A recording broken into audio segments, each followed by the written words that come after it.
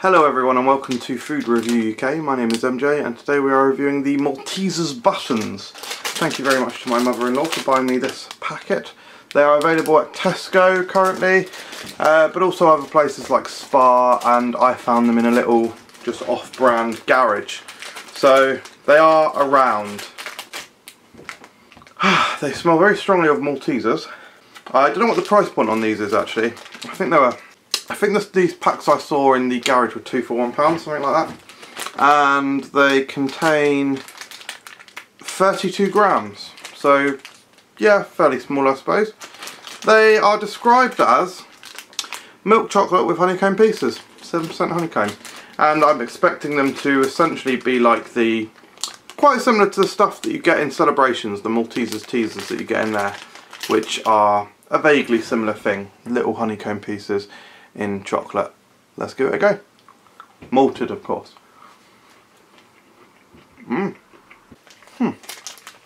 Interesting. Very tasty. Try that. They're a nice little snack size, which means they're satisfying to eat. Good logo. I like the packet design. Texture isn't mind-blowingly satisfying. It's quite soft, so I might put these in the fridge to see if that helps at all. But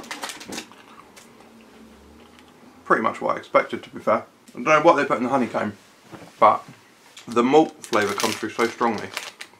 In fact, I wonder if I try and get a bit without the malt balls. Yeah, and the malt flavour is definitely in the honeycomb. Yeah, they should be commended that there's only 7% malt ball bit thing honeycomb in there, but yet the Malteser flavour comes through so strongly. Really tasty. I don't think they're as good as Malteser teasers, because I think with that you get the really satisfying bite through the actual dense chocolate, whereas this is just like mini flat pieces of chocolate, so it's not the greatest ever. Probably give it a sort of lowish 4 stars. It's a nice chocolate product, definitely recommend it. I think Tesco are doing a promotional price on the larger pack. They have a very large sharing bag. Size information is in our news video that we did. It will probably come up as a suggested video on this actually. I think they're usually £2.50 and this is going to be £1.50 at Tesco for a little bit. So I hope you enjoy it. You know, let me know in the comments below if you've tried them and what you thought of them.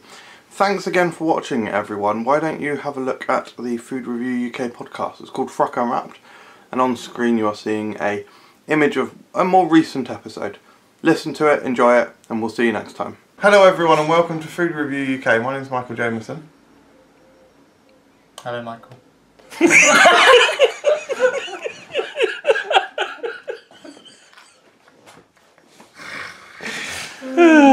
I'm Nathan Peterson. Hello Nathan. Hi Phil. I'm David Gross. Hi David. Hi Phil. I'm Mark Smith.